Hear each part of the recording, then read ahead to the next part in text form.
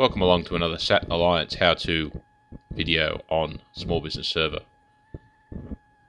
This video will be the first in a series that will show you the actual installation process for Small Business Server 2003.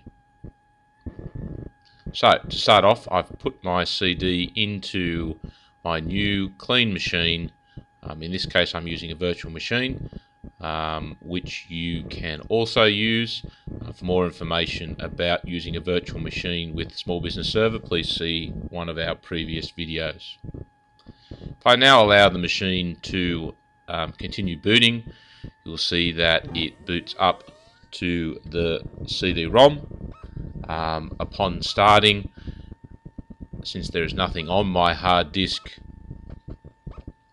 it will commence the boot process, do a scan of the hardware. You can see that if you have additional drivers for the disk that you need to load, you would need to press F2 at startup so that you could load these disks. At this point I don't need to do that, so the system will now continue booting up in this DOS mode.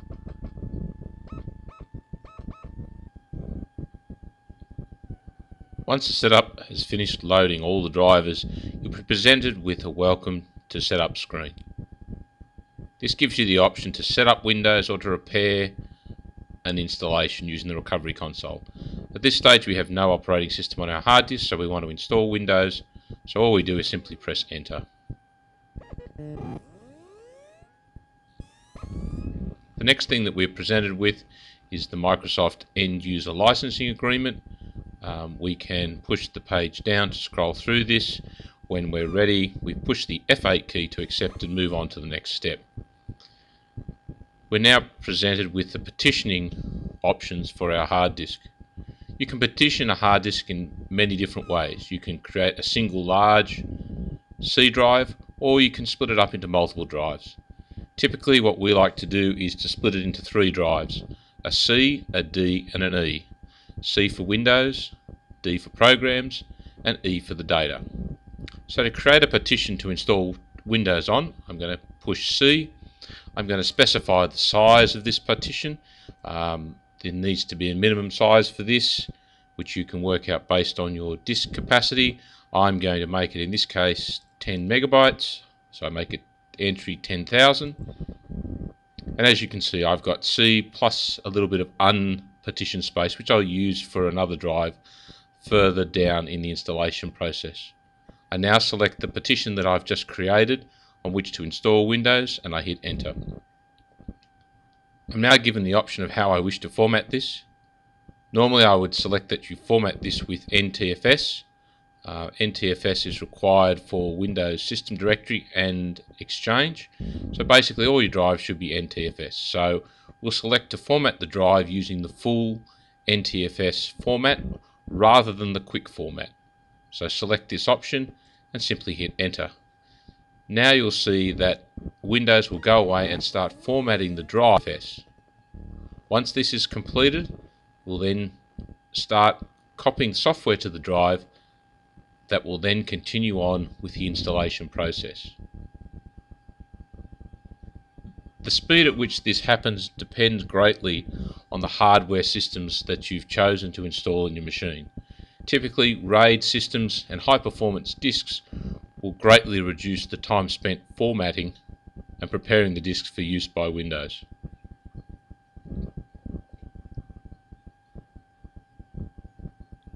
So once the format process is complete, we'll now begin copying its program files onto the partition it has just formatted and continue on with the installation.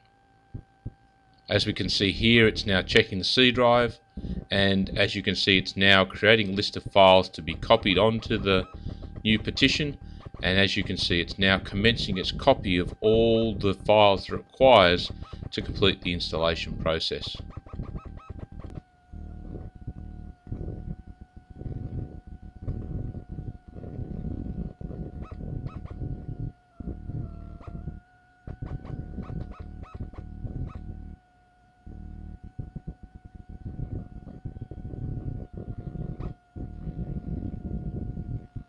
Once the file copy is complete, Windows now starts creating a basic environment from which that it can boot into and continue with the installation of Windows under the Graphical User Interface, or GUI. Once this configuration is saved, the computer will automatically be rebooted, or if you press enter, to initiate the reboot. Your computer will restart, but this time you don't want to boot from the CD, so you don't press any key. Failing the boot of a CD-ROM, the system will now boot into the Graphical User Interface and continue on with the installation of Windows Server. As you can see, Windows has now booted into the Graphical User Interface and will continue on with the installation until you are prompted for the next stage of input.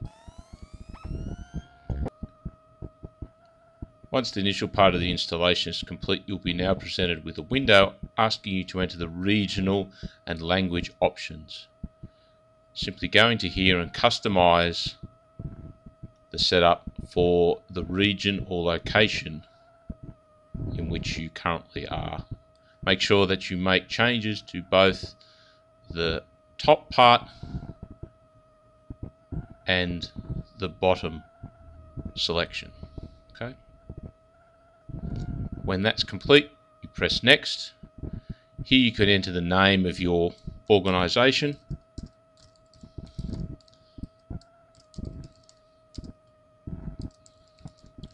Press next to continue. And now we enter our product key and press next.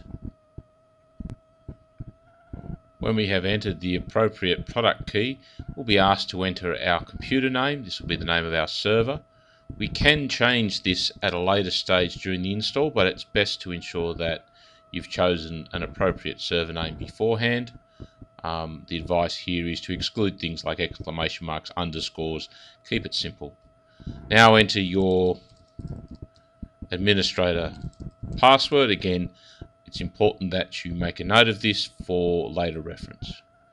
If you have entered a password which doesn't conform to Windows standard, then you'll be prompted to make a change if you want, but in this case I'm happy to continue with the existing password.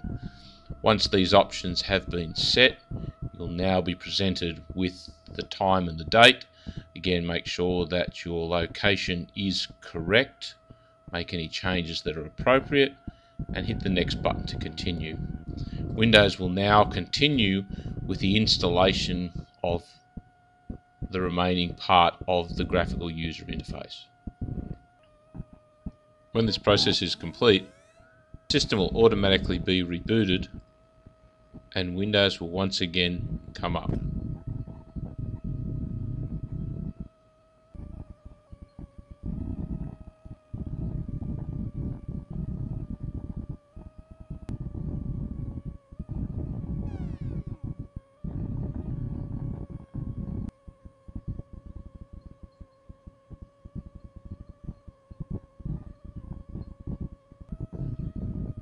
You should now see the login screen come up.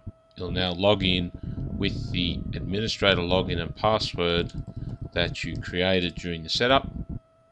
You should now see the Windows Small Business Server setup recommence once you've started to log in.